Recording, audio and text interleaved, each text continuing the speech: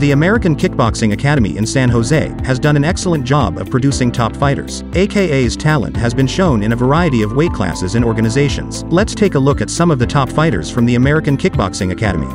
Cain Velasquez. Cain grew up in Arizona, USA. In 2006, he graduated from Arizona State University. The same year he made his MMA debut in Strikeforce. 2 years later, Velasquez debuted in the UFC. Cain obtains the most respect from his AKA peers at the highest level. He dominated the heavyweight division for a while, winning over great opponents. Velasquez had his hand raised against the likes of Brock Lesnar, Junior Dos Santos, and Antonio Nogueira, winning 12 of his 14 fights via KO and TKO. Cain retired in 2019, finishing with a 14-3 record in the sport. Cain's career was hampered by injuries, but fans witnessed greatness every time he entered the cage. Velasquez remains a front-runner when considering the heavyweight division's greatest, having put up some of the best performances the division has to offer.